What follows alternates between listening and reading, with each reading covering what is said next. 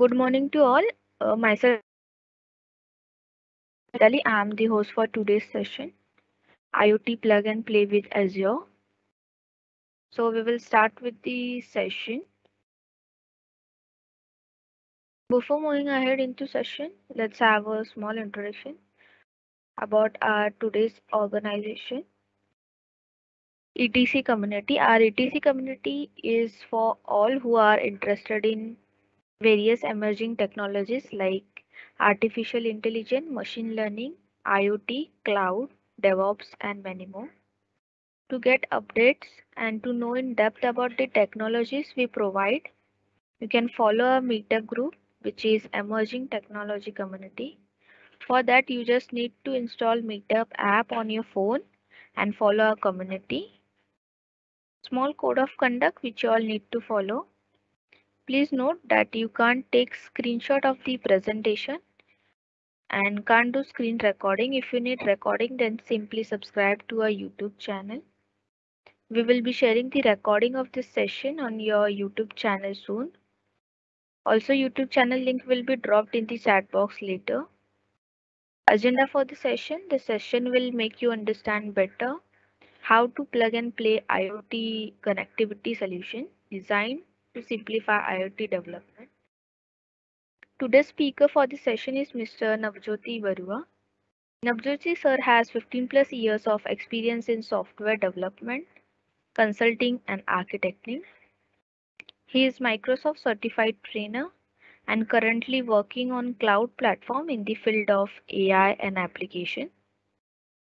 Now you can grow professionally by adding the latest technology skills with Microsoft various certification. You can enroll for any of this training program with us, where you will be experiencing live interactive sessions with the best industry MCTs.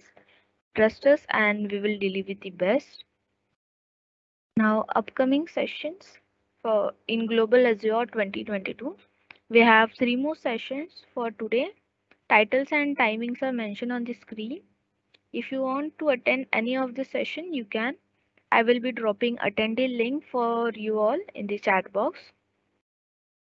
Then we have special offer for you all. We are providing Microsoft certification training on discounted rate for all the advanced courses at just rupees 22,500 plus GST, which includes hands-on lab, free exam voucher, free MOC, assessment and practice test, and you will get to trained by our best MCTs.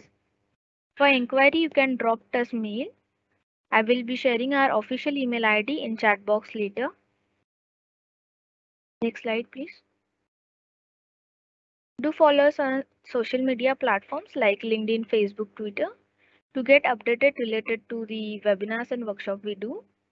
Links will be shared in the chat box. Now I will like to hand over the mic to Navjoti sir. Thank you all. So you can go ahead with the session. Thank you. Yeah, thank you for introducing me. Very good morning to all of you. So let me set the context for the today's training. Let me get PPT first.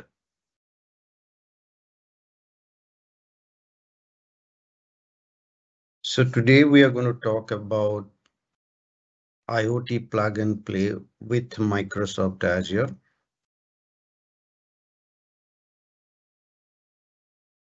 So there are a few services from the Microsoft Azure that you can use to build IoT solutions.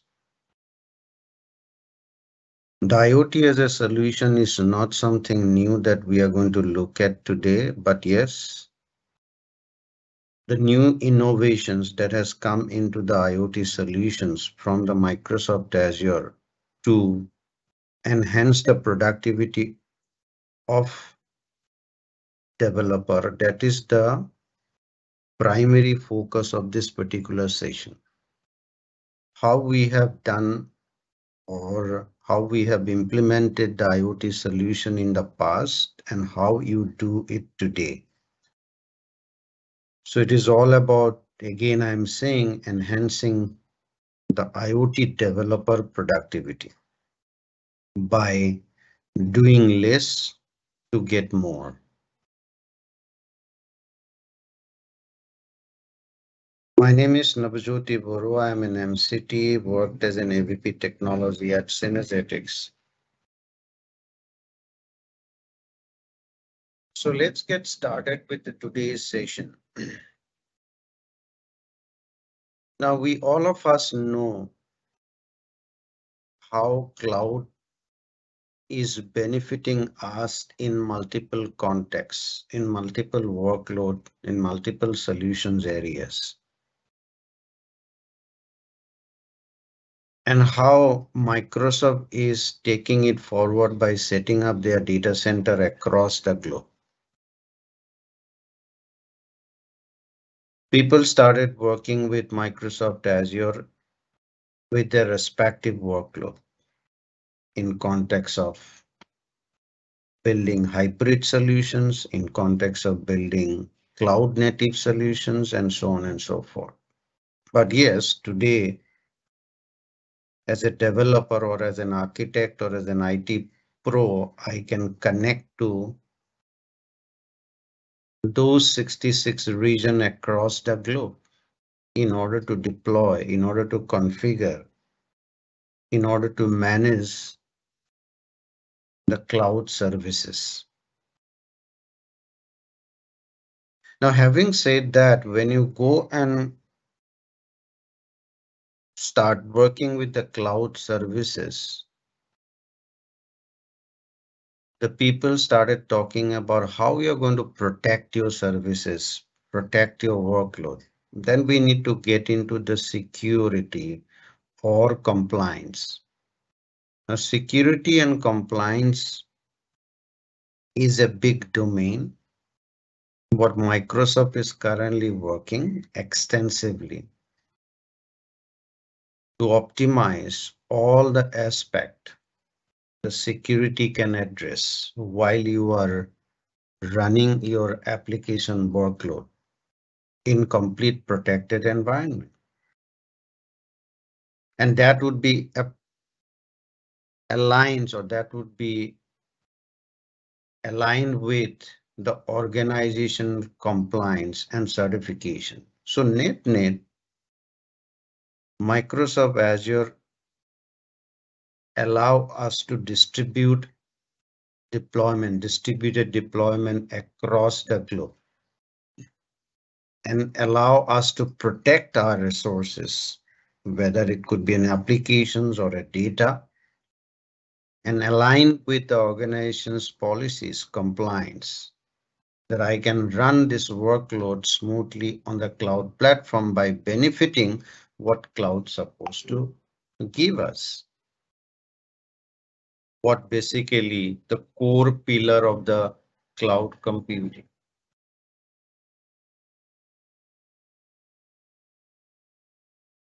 Now, as I said, the physical data center that is managed by Microsoft across the globe is highly protected from unauthorized access, unauthorized malicious activities, and so on and so forth. But today, by sitting in one place, or one corner of the world, I should be able to deploy, I should be able to configure my applications by putting them in any geographic area or geopolitical areas across the globe. So globally, we are connected to those physical data centers where I want to manage my workload. Irrespective what type of workload that we would be managing, we would be deploying, and we would be monitoring in a day-to-day basis. So coming back to the fundamentals of Microsoft Cloud Computing Platform. Today, we are going to talk about the workload like Internet of Things, but in general, we must understand whatever we are going to discuss in context of Microsoft Azure only. So we must understand what Microsoft Azure is offering or Microsoft Cloud Platform is offering at this moment to put yourself into the context going forward. So today, as an on-premise IoT developer, we manage our all applications and data in a physical data center, right from application to networking. You are responsible for managing them from top to bottom. But when you think of getting them onto the cloud, that is Microsoft Azure, we can pick a type of deployment model like infrastructure as a service, where we have to go and manage application and operating system, including the respective dependency for my applications along with the data. But provisioning the virtual machines, working with the underlying infrastructure and the storage and the networking is going to be managed by the cloud vendor. In our case, would be Microsoft Azure.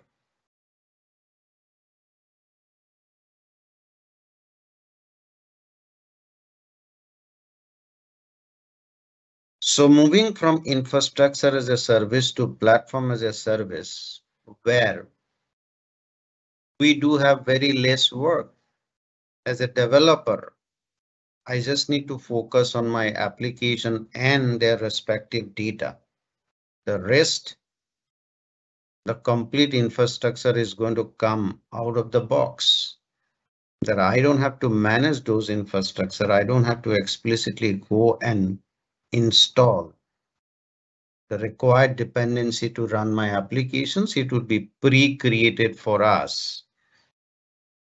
I just need to go and focus on my applications, how quickly I can make them up and running on the cloud. And finally, software as a service, that is completely the entire stack of applications, including the dependencies, including the data would be managed by the vendors. So in our case, the vendor could be Microsoft.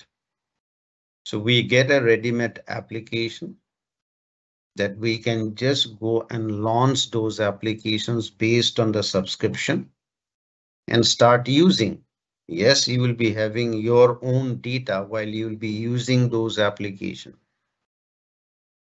But as far as managing those services, including the infrastructure, including the applications, is not our job. It would be done by the vendor from where the SaaS is being subscribed in a day-to-day basis. And you can continue with that application as long as you want. Tomorrow, if you think of do not want to continue these applications, we can stop subscriptions and let it go. So coming to the point now, this is the kind of background that I want to give you, because what we are going to go and talk about, it is based on the core functionality of the cloud computing that is offered by Microsoft Azure at this moment.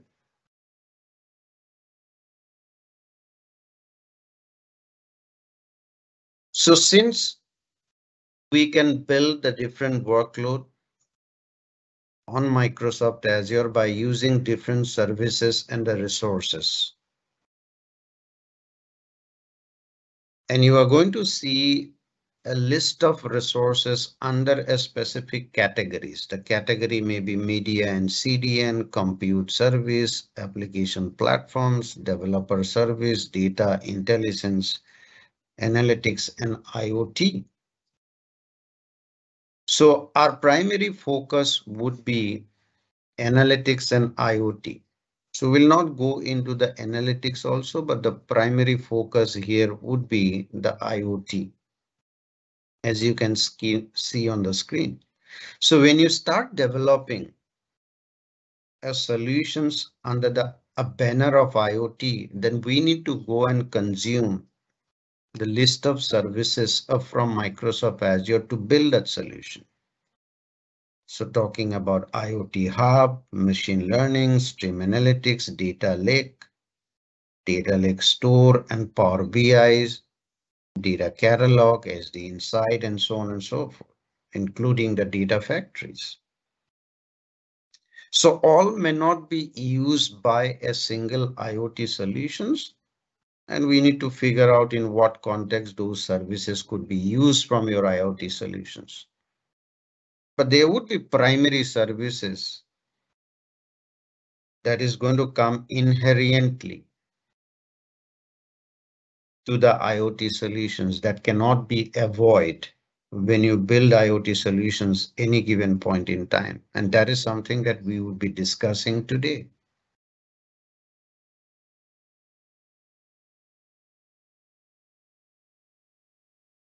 So then let's get started with today's focus point is all about Azure IoT, Internet of Things. Now going back to the statistics of what Microsoft will invest in the near future in the field of IoT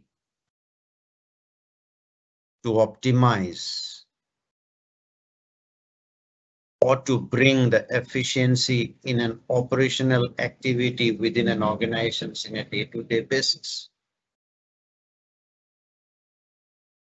An IoT is a workload that is not going to use by a one vertical of the business verticals. It could be used across the business verticals, right from manufacturing to hospitalities, including the government.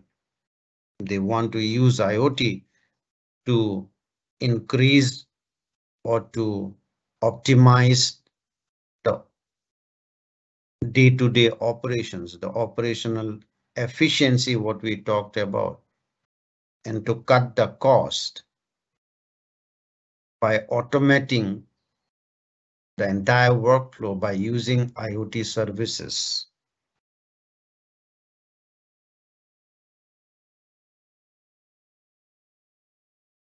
So when you talk about implementing an IoT service, as I said, there would be a different vertical. In fact, the people started using the IoT solutions, implementing IoT solutions using Microsoft Azure service in the field of manufacturing, energy, healthcare, retail, and transportations and logistics. There are multiple use cases coming from those vendors, those organizations who has basically gone and implement the robust IoT solutions using Microsoft Cloud services, IoT services.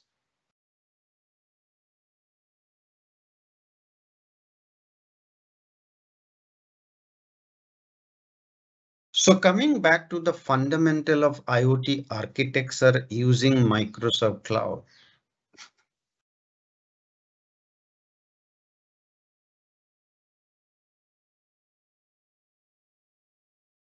So when you basically try and understand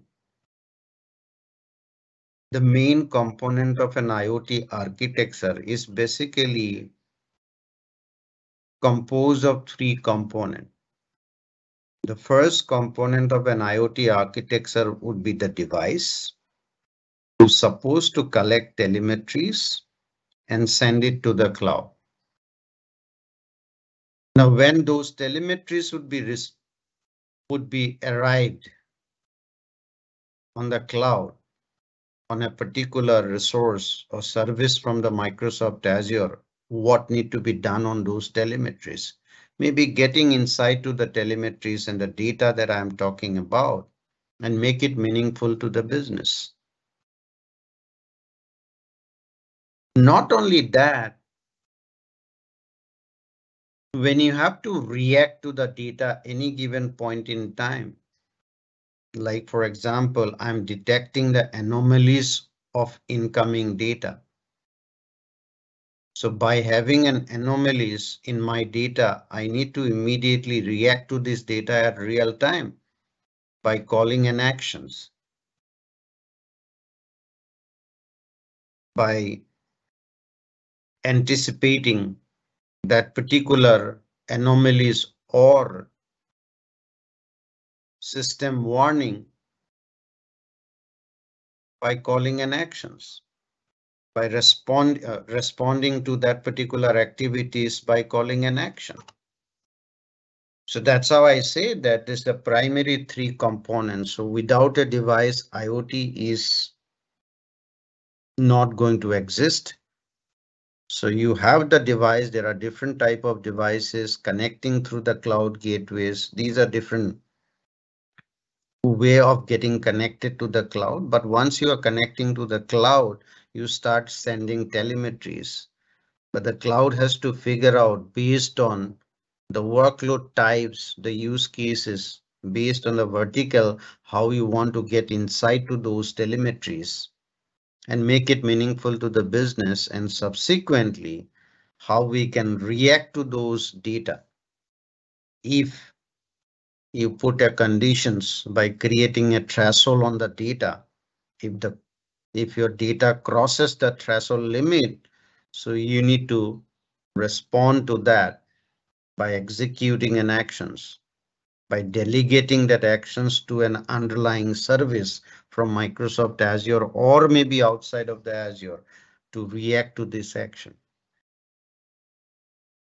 So net again, the simple architecture of an IoT implementation on the cloud is going to always deal with the three components. But yes, if you step inside the component that you get to see, there would be multiple services to help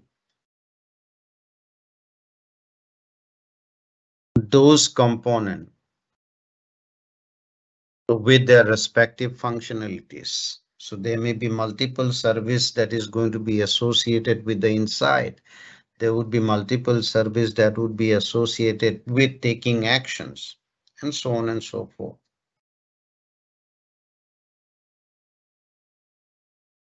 So when you talk about the IoT ecosystem in context of product from the cloud and as a devices. So when you talk about the devices, apart from the traditional device, today we talk about something called IoT edge devices. What do you mean by that? So we always look up to the cloud for modern computing. Modern computing maybe it could be analytics, it could be storage, it could be security and compliance. On what basis we consume service from the Microsoft Azure? But what the new concept has come today, that rather than going into the cloud, you can bring back those compute capabilities from the cloud back to the on-premise that could be sitting next to you. Like, for example, you want to analyze the data that is being collected by your IoT device. So typically, I would go to the Microsoft Azure to analyze those data. But rather going into Microsoft Azure to analyze the data, I can do it right next to me by creating IoT edge devices. So there would be the configurations that IoT edge device is going to have, like any other traditional IoT devices. The IP-enabled IoT device who can connect to the Microsoft Azure and start sending telemetries whenever they feel like, whenever they collect those telemetries. Now, apart from that, the Microsoft has come up with the other type of devices like Azure Sphere, Windows IoTs, and Azure RTOS, real-time operating system. So the developer community today is going to make use of different SDK that is offered by Microsoft that they can quickly develop applications to run on those devices and start sending telemetries to the Microsoft cloud through Azure IoT Hub, operating data by using Azure IoT centrals that will come from the software as a service, the ready-made application. We just need to do a plug and play with the IoT Central to showcase how the IoT solutions can be built quickly using Microsoft Cloud services. And talking about resources like time series insight that allow us to present data graphically.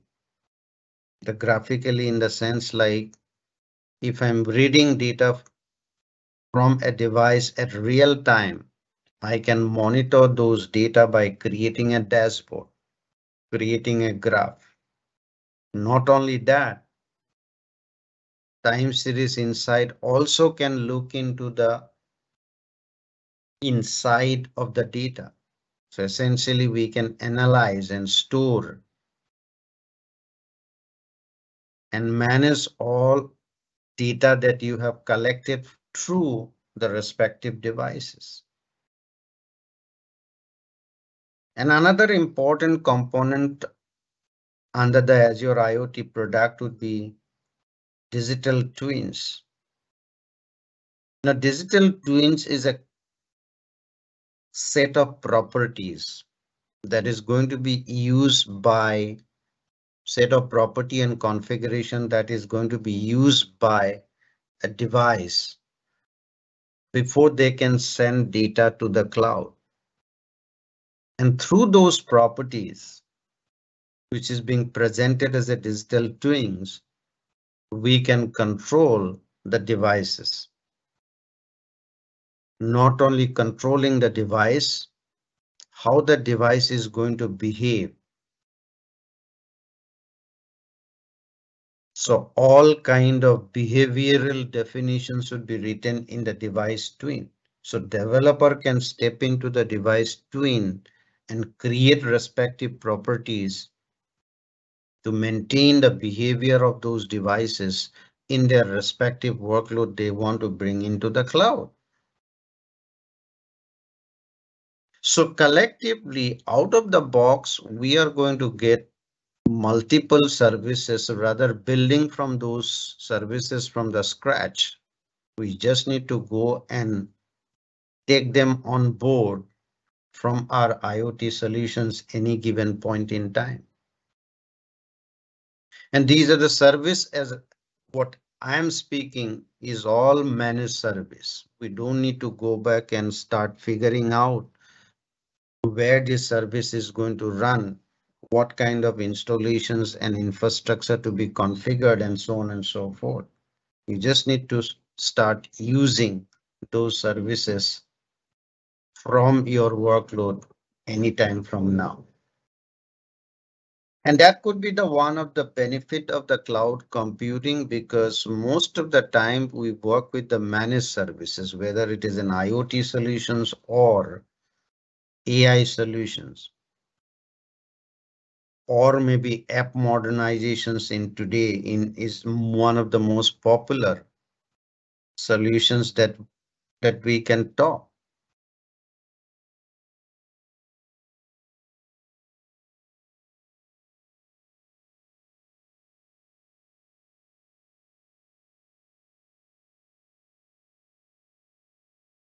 So when you revisit that simple architecture that we discussed in the previous deck,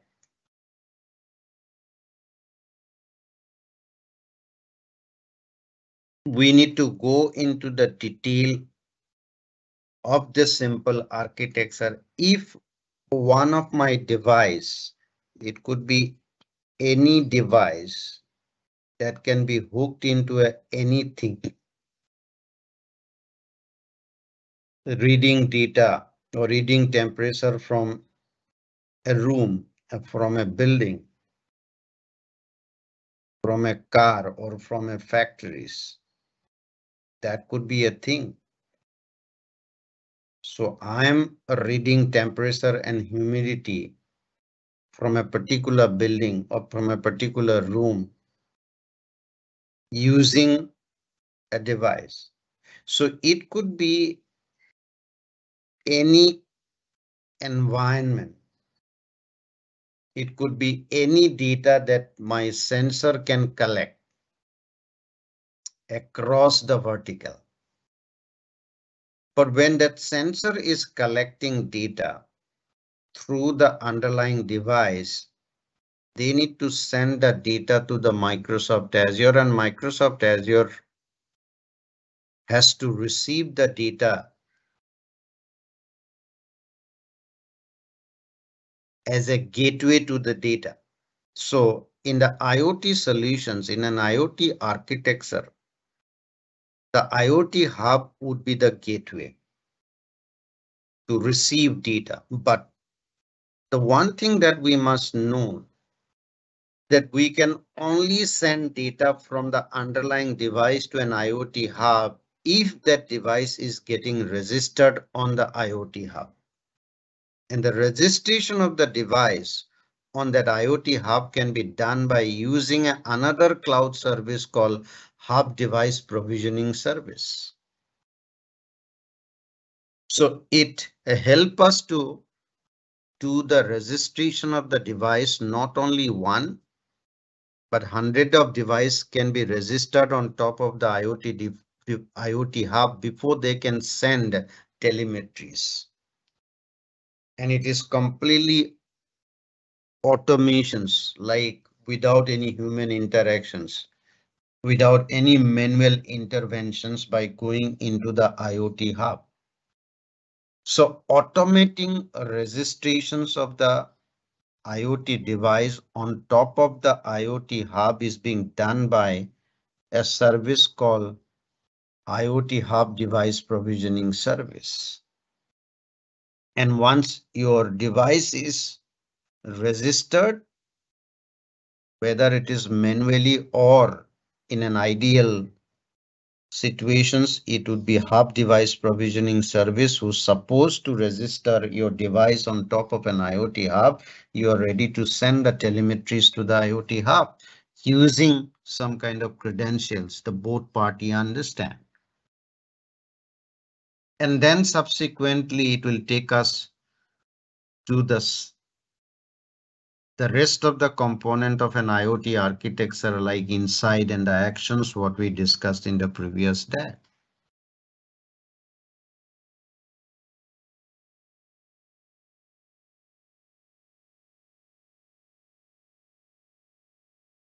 So since the IoT hub is the core component from the Microsoft Azure, or maybe to begin with an IoT solutions on the cloud, we need to start with an IoT hub who receive data from the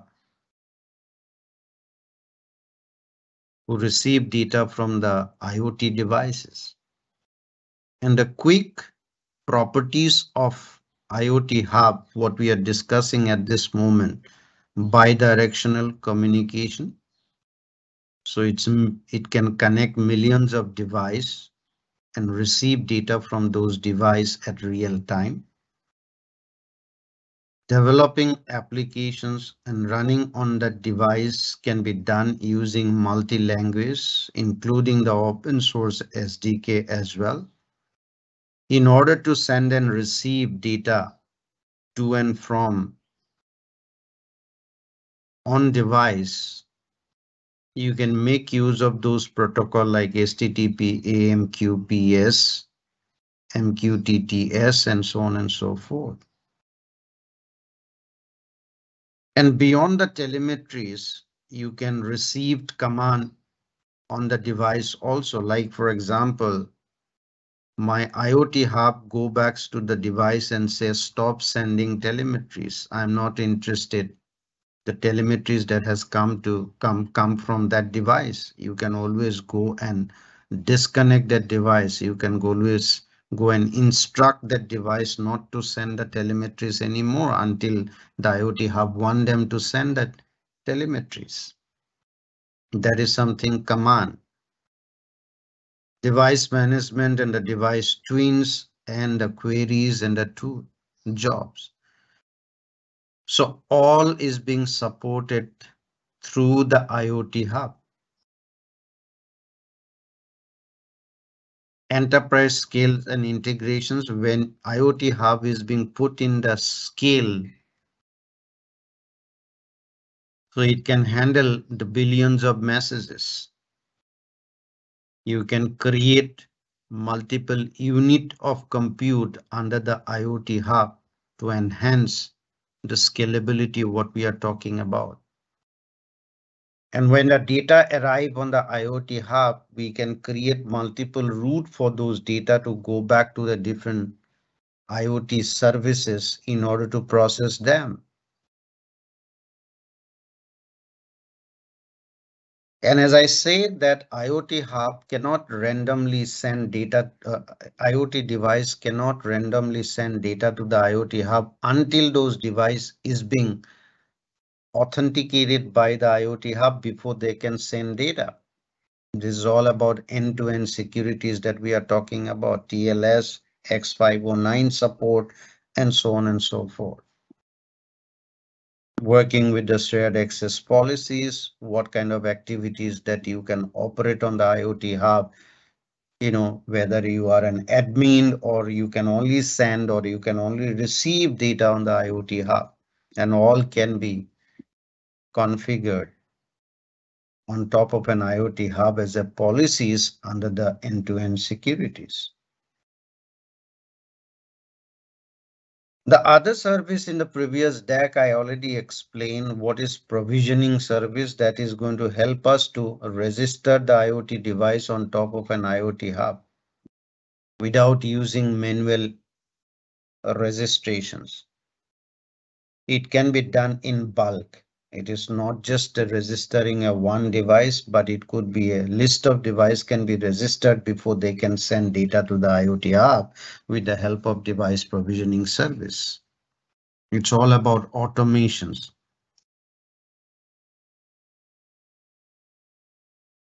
So what we have discussed in the previous deck, it is being represented diagrammatically.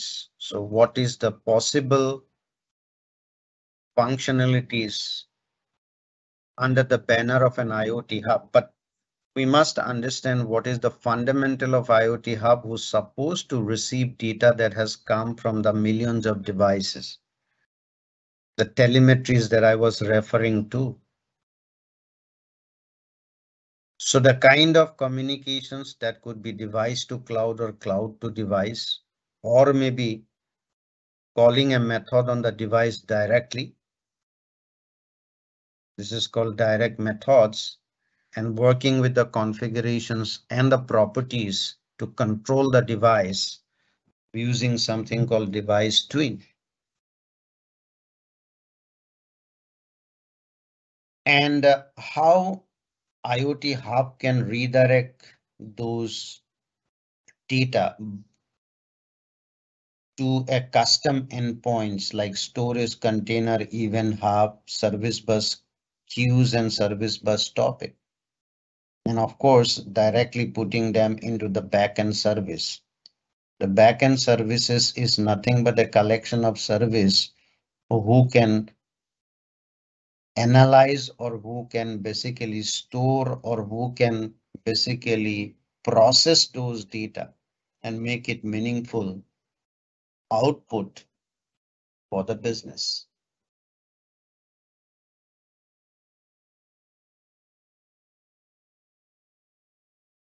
So when you talk about a plugin plays features, the innovative features on top of the traditional development that we do inside an IoT. So IoT plug and play enable the solution builder to integrate IoT device with their backend solutions without any manual configuration.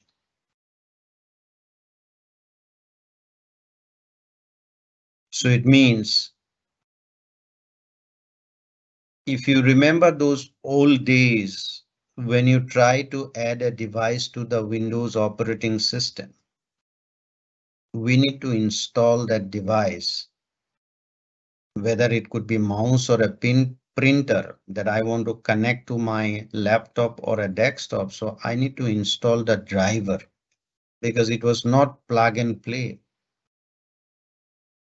So we need a manual interventions, the manual configurations. We need to go back and tell the operating system about the new device that I'm going to connect with. So these are additional job that we need to do. But today we simply go and connect a mouse to the system. It start working without installing the underlying device, driver. And that is exactly an example of plug and play. And this is what happening in the IoT solution also. So you just plug a device and start sending data to the IoT hub after it is getting authenticated by an IoT hub. So you do not, because you work in a particular model.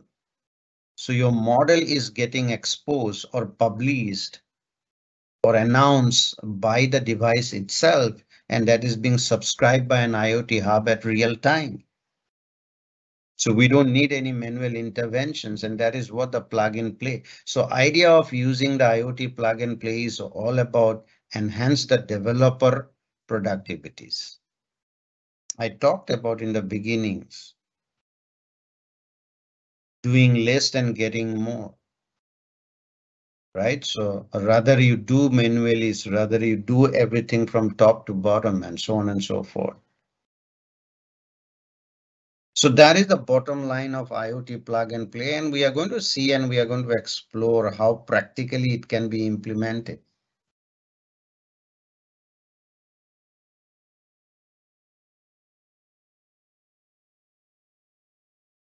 So at the core of the IoT plug and play is a device model that a device used to advertise its capability to an IoT plug and play enable application.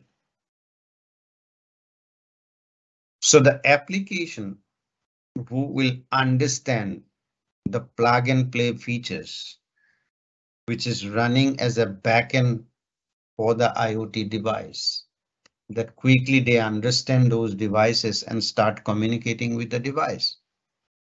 So when you talk about a model, the model is structured as a set of elements or a component that's defined as a properties, telemetries, and the command.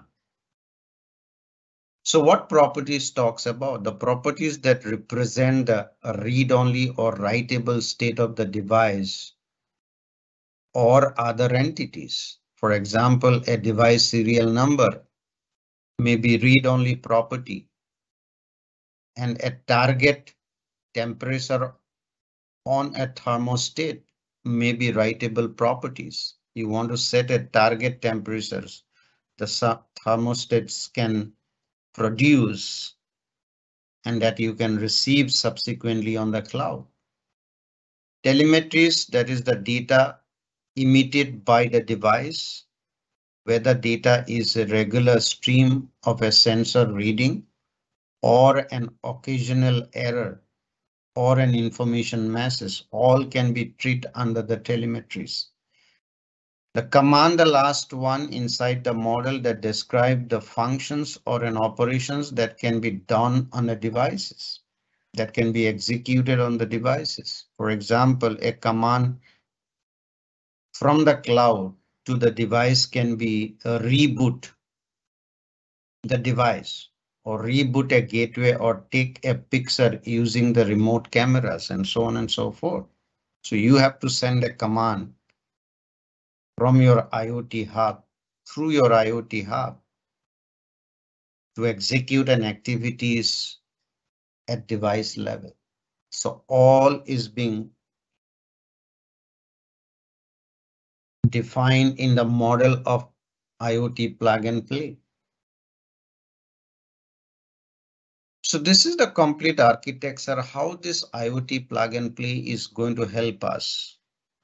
What is the inner working of the IoT plug and play? Now, if you start with the device right here on the top, because this is the first component of an IoT solutions. Without a device, we are not supposed to get data. So a device builder implement the code to run an IoT device using one of Azure IoT device SDK. So device SDK help the device to build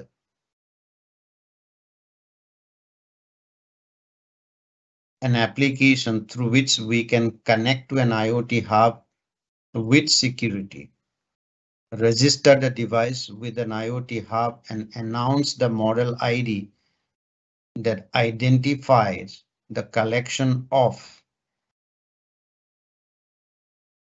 the data model interface the device implement.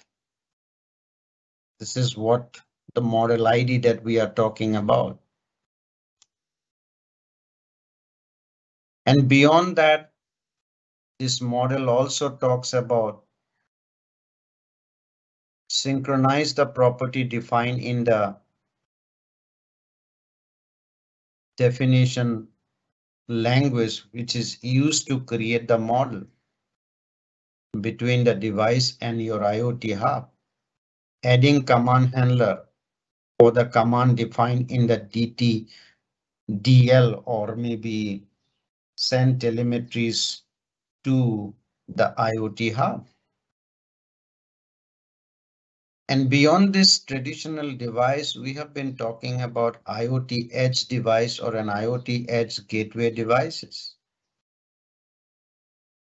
So an IoT edge gateway acts as an intermediary to connect the IoT plug and play device that cannot connect directly to the IoT hub. That could be a leaf device, what we are talking about. So the plug and play feature should be implemented on the IoT edge gateway, who can transform or who can basically translate the capability of IoT plug and play from this leaf device to the IoT edge gateway. It's just working as an interface between IoT hub and the underlying devices. And IoT edge gateway device or IoT edge devices is going to go and run an IoT plug and play module. Now, what is module? So in edge modules, through an edge modules that you would be deployed on top of an IoT edge device, it's nothing but the business logic on the edge.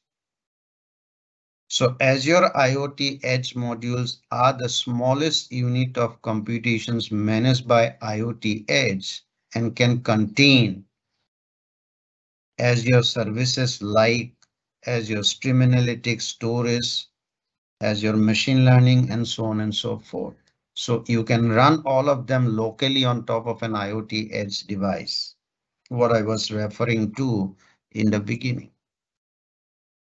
The other hand, on the cloud, we are going to have this IoT hub. These are the component of an IoT plug and play architecture. We already talked about what exactly the IoT hub does. And then finally, we have the backend solution. So a backend solutions is going to monitor and control the connected device by interacting with digital twins in the IoT hub. So you can make use of one of the service SDK to implement your backend solutions. To understand the compatibility of connected device, the solutions backend is going to retrieve the model ID, the device registered with the IoT hub. It is going to use the model ID to retrieve the interface definitions from the model repository. It's going to use the model parser to extract informations from the interface definitions and so on and so forth.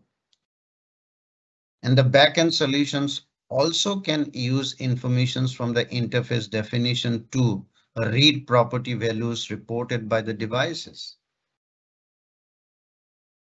update writable properties on the device, call command implemented by the devices, understand the format of telemetry sent by the devices, and so on and so forth.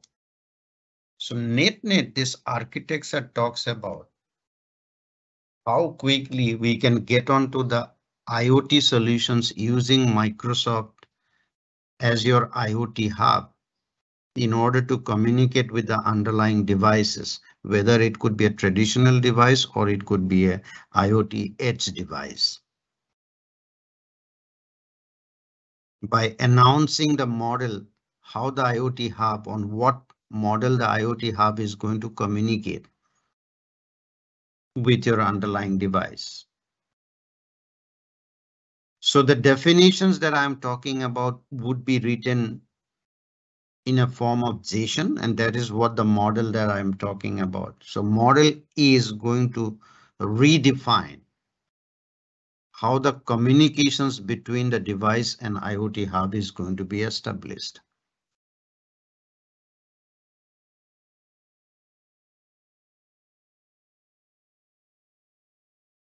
So what we discuss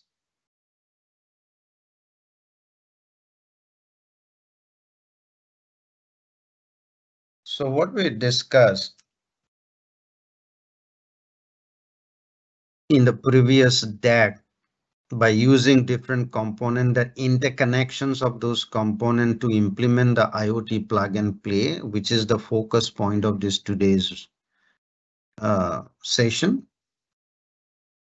is being represented diagrammatically through this deck. So whoever the device builder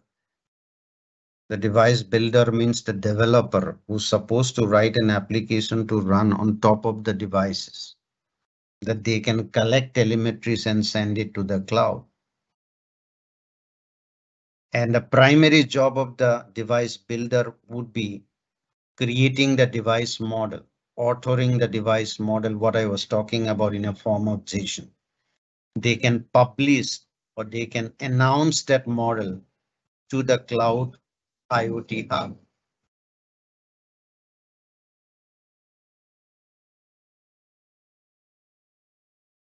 So they will be sending a device IDs represented by that model that I'm talking about to go back to the IoT hub. And that model that I'm talking about is going to be stored somewhere on the local folder or maybe on the cloud. We need to configure that from where this device model would be picked up, the repository that we are talking about, by the cloud to interpret the definition of the model to a target IoT hub.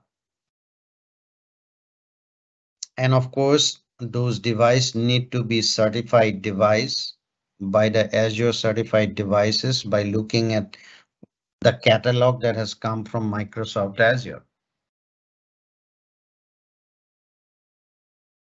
And we need to, by having that, the model is responsible to enable the IoT plug and play support to the backend solution.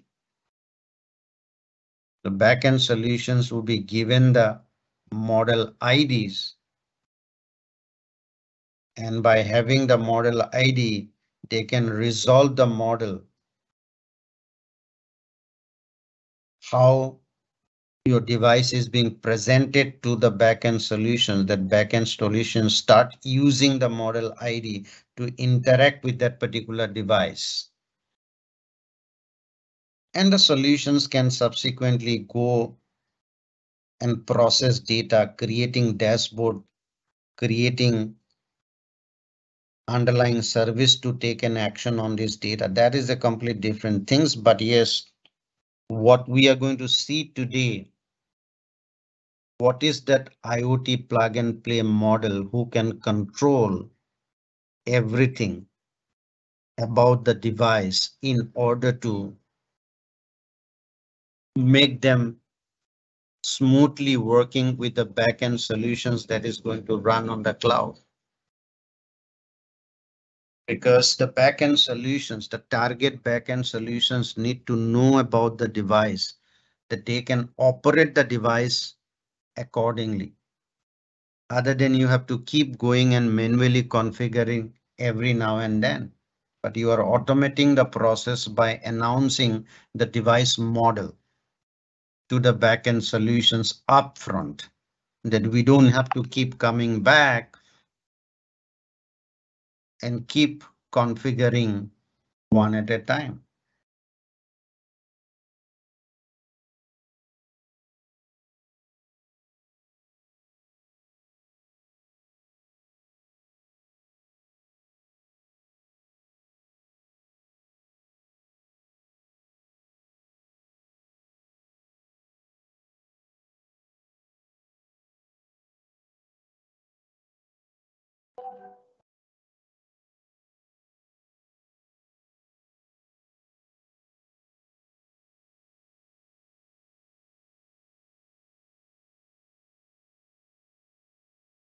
Okay, so having said that, now we just need to go and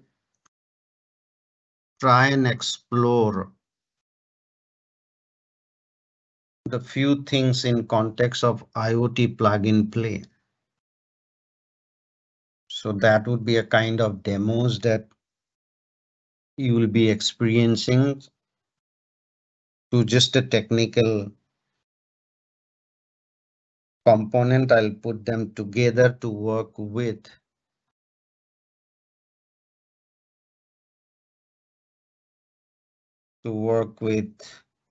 IoT plug and play with your respective devices. So I will take you to my dev environment.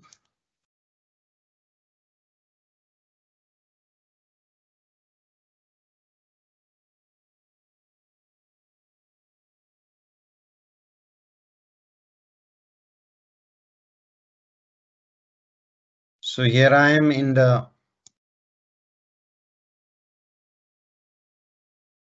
so I can say IoT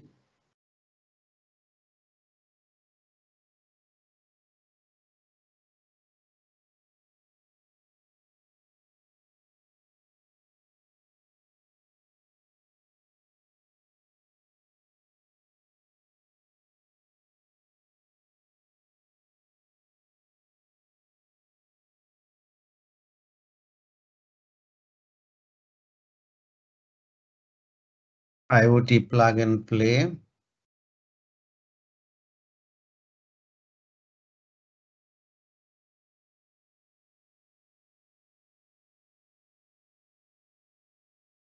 So I'm just creating a dashboard here.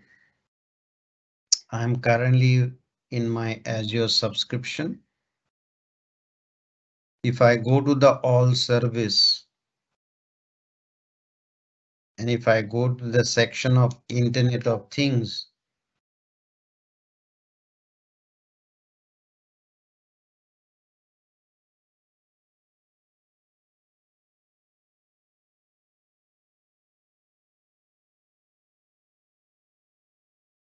so we can see the list of services under the Internet of Things. So what is the point of discussion that we are having at this moment? So we talked about the different services from the cloud. The two of them was prominent in the simple architecture of an IoT solutions. One is the IoT hub and another was IoT hub device provisioning service, what we talked about. So the another I can say that IoT central application, that is basically a software as a service based applications that we can quickly showcase how IoT services can be put together using a plug and play devices to simulate something and then can be showcased in front of our customer pretty quickly. For any verticals where the IoT is being implemented in, for any verticals the IoT is being implemented in today's context. But what I'm going to do, what is the fundamental need? That is the IoT hub. So we need an IoT hub to begin with. So here we go with an IoT hub first.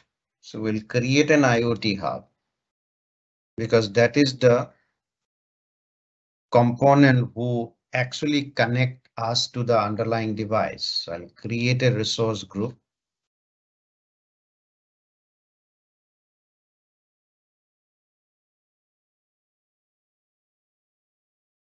I'll give the name of my hub.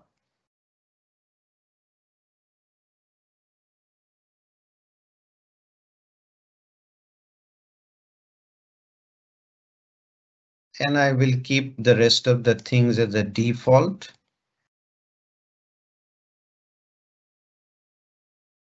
And I'm creating the IoT hub. So deployment is in progress. The another service that we talked about, Azure IoT device provisioning service, through which we can provision a device on top of an IoT hub. So I'll go and create. I pick up in the same resource group.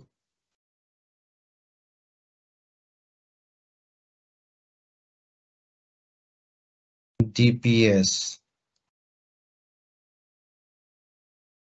So I'm just going with the default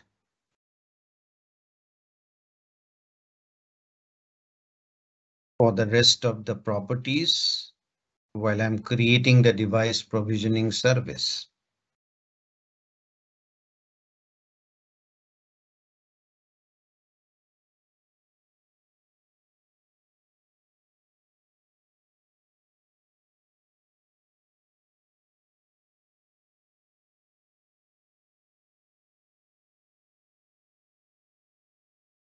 So I'll go to the device provisioning service. I can pin it to my dashboard. Similarly, I can go to my, so IoT hub is still going on.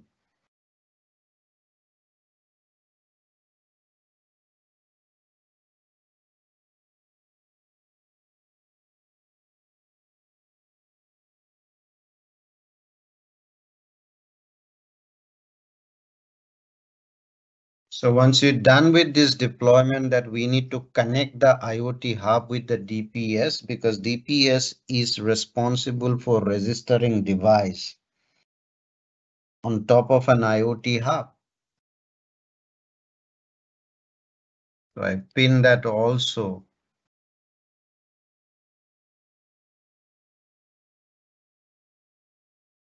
So this is the two service that I quickly deployed. One is DPS and one is the IoT hub. So I go to the DPS because DPS is responsible for registering a device automatically on top of an IoT hub. The device can start sending telemetries to the IoT hub. So I can go and link to the IoT hub. There is a link to an IoT hub. I can go and add this. I can see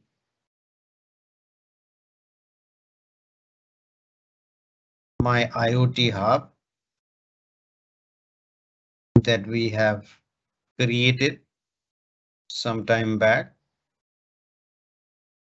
I'm trying to link that my IoT Hub 007.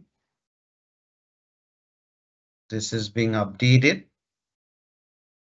You can see that this is what the link IoT Hub from the dashboard.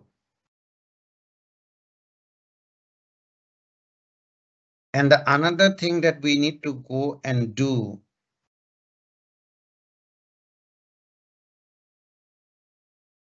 So while this IoT Hub device provisioning service will go and enroll an IoT device on top of an IoT hub. So what is going to be the ID? What is the name of the device? So we will go to the manage enrollment.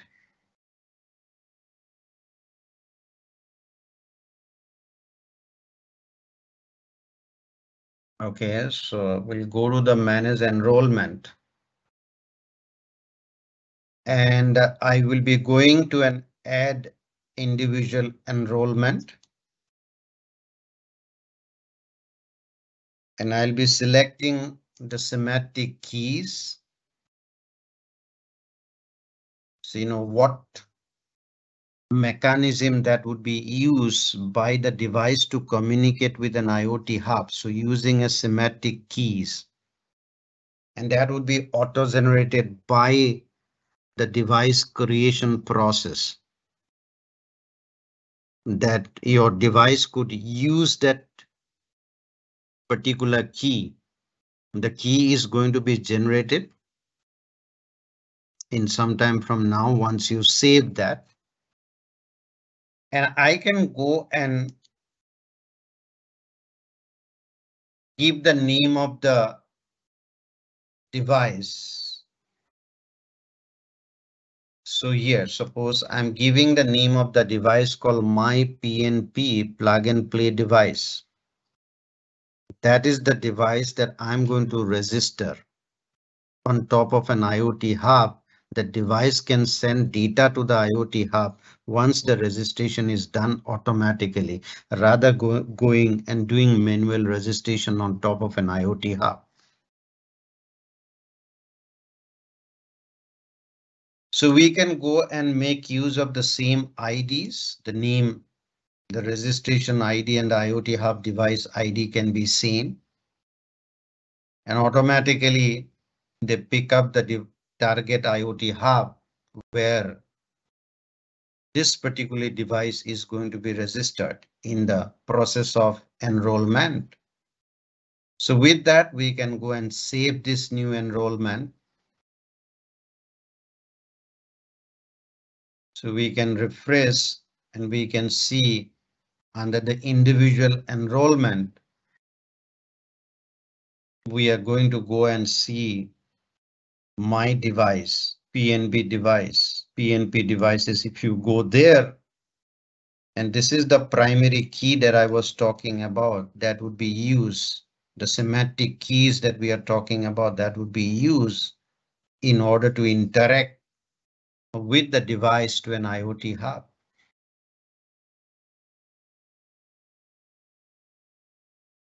So now we need to get that device. Now we cannot get a real device to this particular session, but we would be working with some kind of simulator who can start sending telemetries. And at the same time, the device is going to publish, device is going to announce the model that we talked about, the plug and play model using the plug and play model using what do you call the JSON representations that we talked about.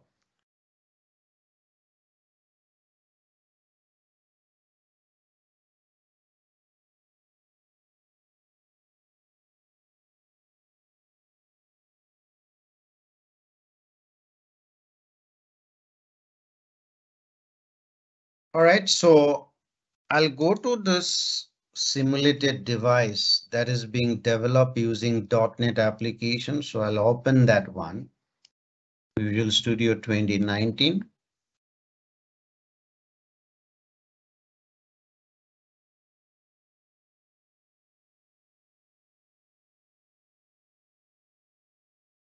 And I'm going to go and open that project.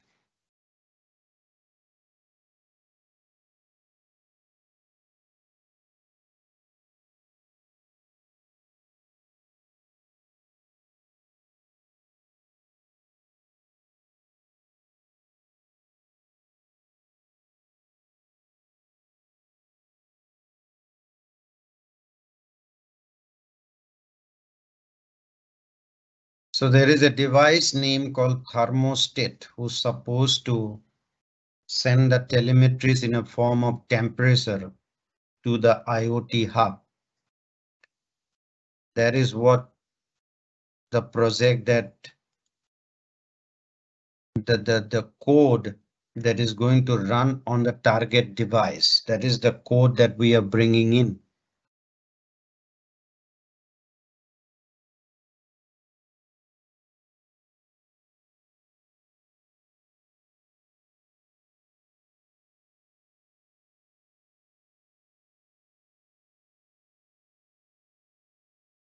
So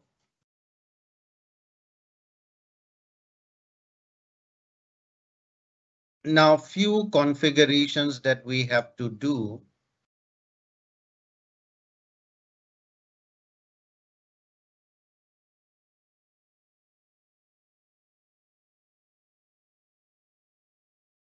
So this is the thermostat, the device that we are referring to. Now there is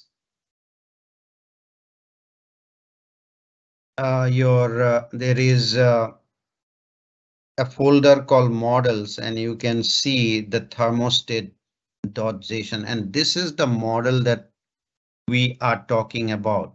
In fact, temperature controller, this is something that we are talking about at this moment. So this is basically going to talk about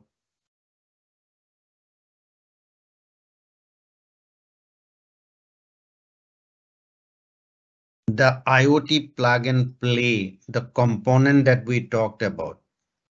The component would be start from the telemetries. That is what we said already. This would be the type telemetries, type properties, the type command. Okay.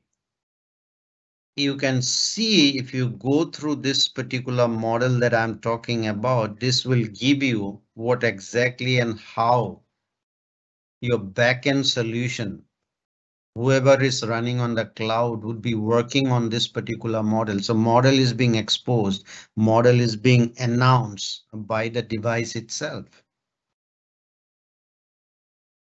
So some point in time, the device is going to pick up this particular model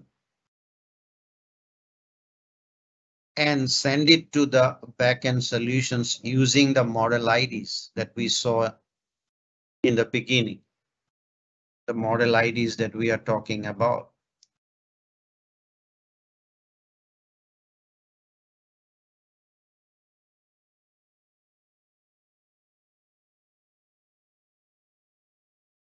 All right. So, but before we connect this device, it's a simulated device written in .NET, but as I say that this is going to go and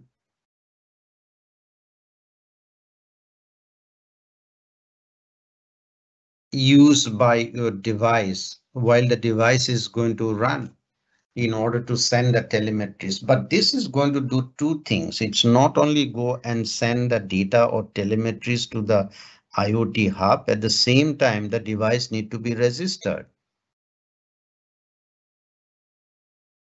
Okay, the device need to be registered. So there are few things that we need to configure now. So we can go to the project and the thermostat properties, the device properties. We can go to the debug. A few thing is being already configured. I have done it before, but we'll be changing few things based on the new deployment that we did. Okay, so it says I need the informations of IoT device DSP endpoint. Now, from where do I get this endpoint? So I can go to my DSP device provisioning service. In the overview, I can see the global device endpoint is global.azure.device provisioning net, and this is exactly what is being configured already. This is what we can see. The another configurations that we need to do, the IoT hub device DSP ID scope. Now we just need to go and change this.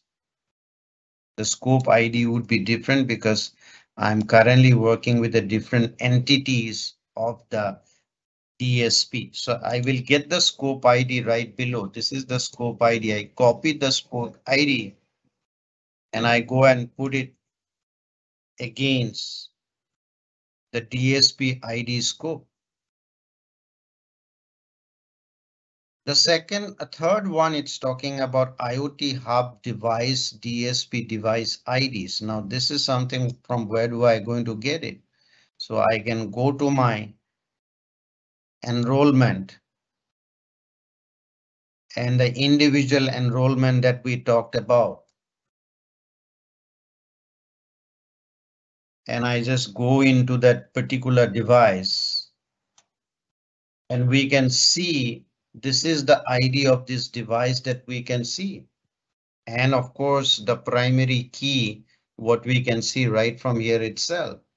This is the two informations that I need to encode it back into my device.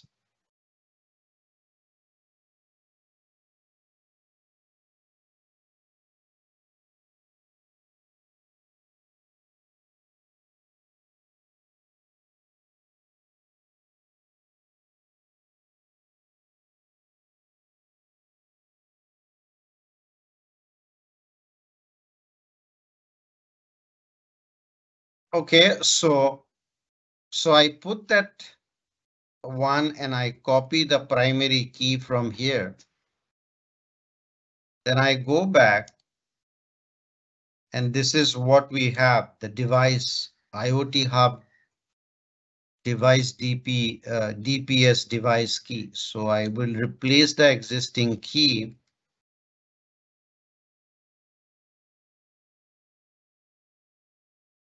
with a new key.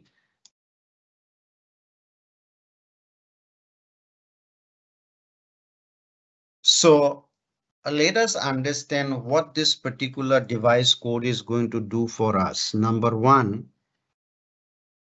this code will go and register the device with a name called myPNP device on top of IoT hub. That is the step number one. And that would be done automatically rather going and doing it manually. I'll just go and explain that what we mean by manual registration. So if I go to the IoT hub, if I go to the IoT hub, and if I go to the device management section, so we have something called devices. If I click on the devices, I don't see any devices at this moment.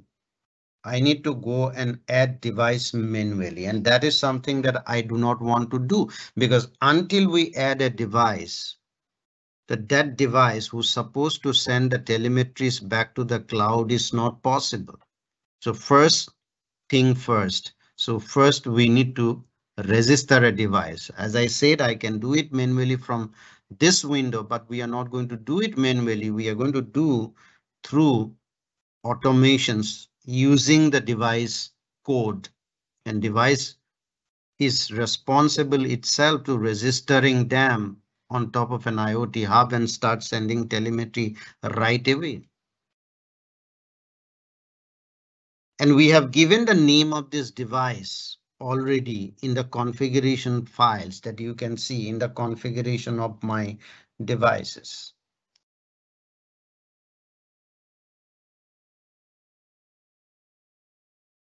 Okay, and now I can go back to my backend solution. So I'll go and say IoT Explorer. I just open that backend solution who's supposed to receive whatever would be sent by your IoT device.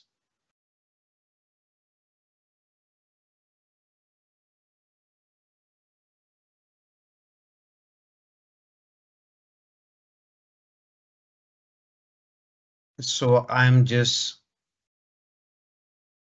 making everything,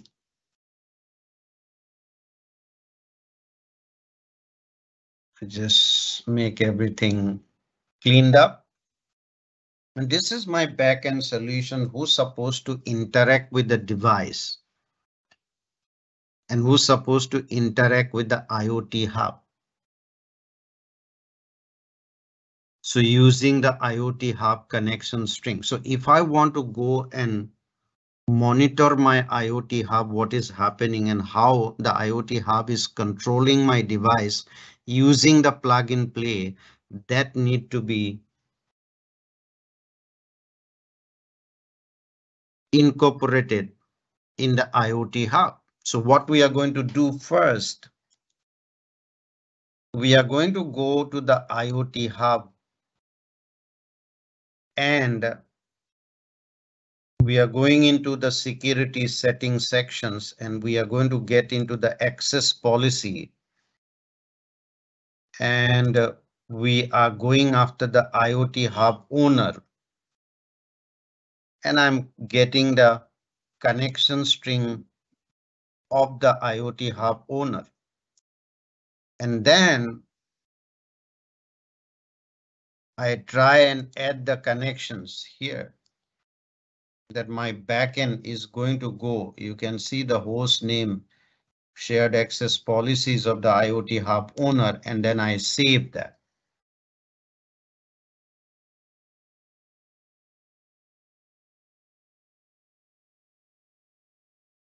So there is no device as of now registered on top of an IoT hub at this moment. So the devices is empty because we have to run that applications who can go and register a device under the IoT hub. But we are talking about the IoT hub plug and play. So IoT hub plug and play has to go and build on top of the model. So what we'll go and do it, we'll go and configure the location from where they can pick up that model. So I'll go to the local folder and I'll go and pick the folder from the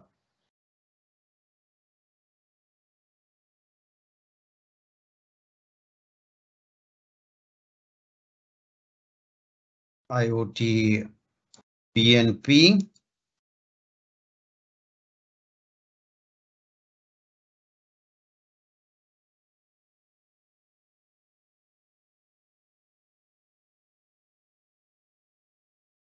IoT hub, go to sample, PNP device sample,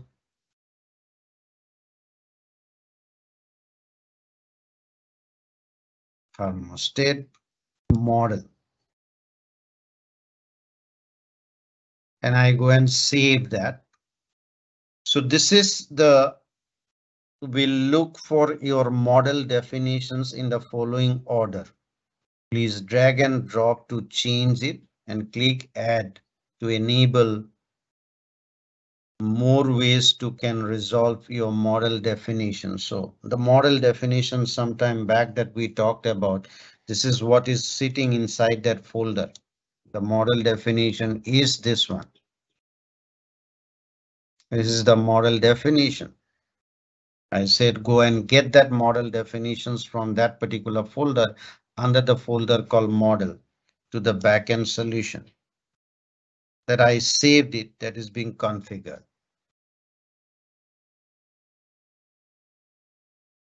Okay, and now, so we have to go and say the view the device. As of now, there is no devices being registered. In fact, if I go to the IoT hub and devices also, so you don't see any devices. Now, when I'm going to run this application, and this application is going to use this configuration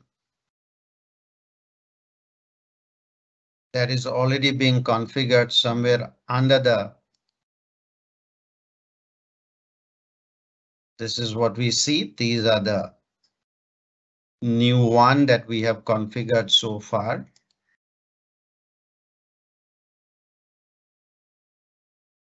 Whatever we have done. So just to reconfirm that keys, that is the keys that we are giving, the queue. Just go back to my TPS. We go to the manage enrollment. We just need to, because this is something important that we need to encode it to the device. So we are ready to go with this application. So we can save everything's. And we start building that application.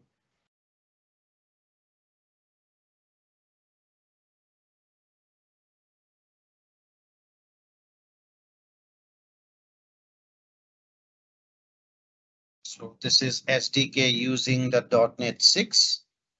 So it says the successfully two project is being, because we have the dependency out there.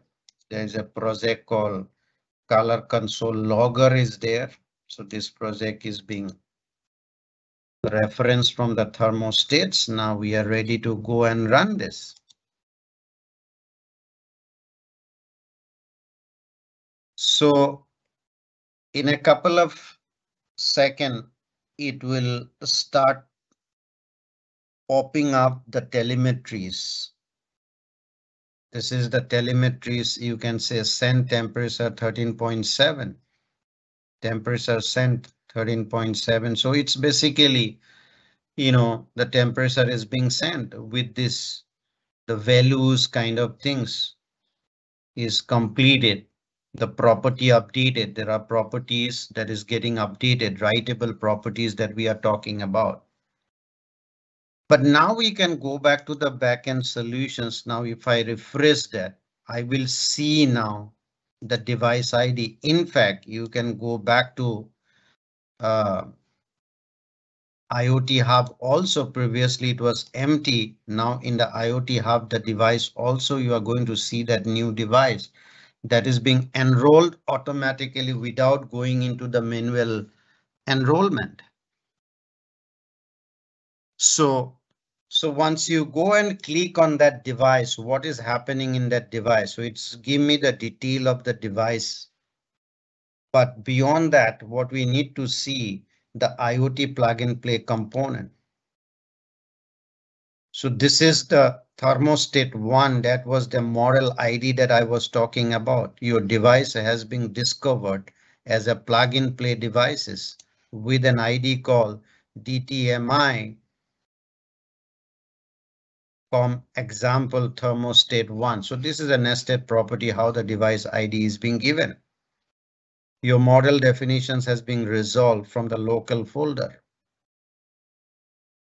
Continue your IoT plug and play journey by drilling down to each component that you are going to see. So what is the component, the default component of this model ID? So we can jump in there and you can see how this interface is being configured. What exactly we saw in the previous model, And this has come in here. It talks about command, it talks about properties, it talks about the telemetries that we discussed from the deck itself. So when you go and see a couple of properties out there, so there are properties called read-only properties.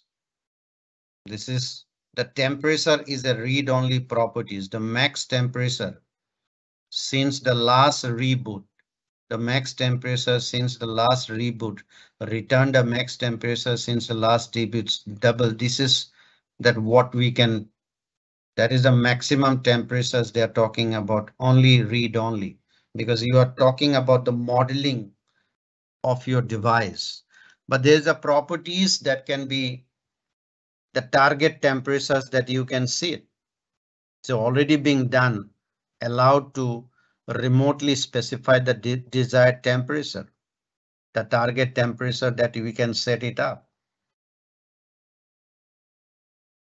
Reported values like 203s, acknowledge description, they initialize with the default values. But if I go and see what has come into the read only, that is 13.7, then we can go and make changes on the target temperatures like something like 24.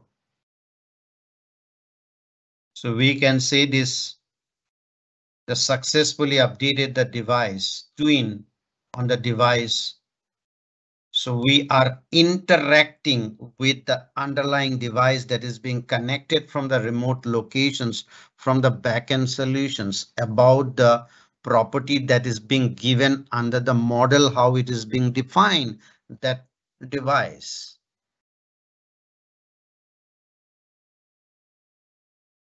Okay, so that is something is being come back and acknowledged. You can see now the value is 24. Okay, so from 13.17, you have see the value become 24 on the telemetry list because you set the target temperature called 24 in the thermostats. Right, so that is something that you can see back into the actual device, what is happening at this moment. Now coming back, that is the writable properties that we are talking about. A status code is 200, that is successful with the 24, successfully update the target temperature. The acknowledged version is 2. The second time we acknowledging the process out there. And then at the same time, rather than going back to my here to see the telemetries, we can also see telemetries from there itself, from the backend solution. So I just wanted to say, start finding the telemetries that I can pull back those telemetries. The telemetries is nothing but your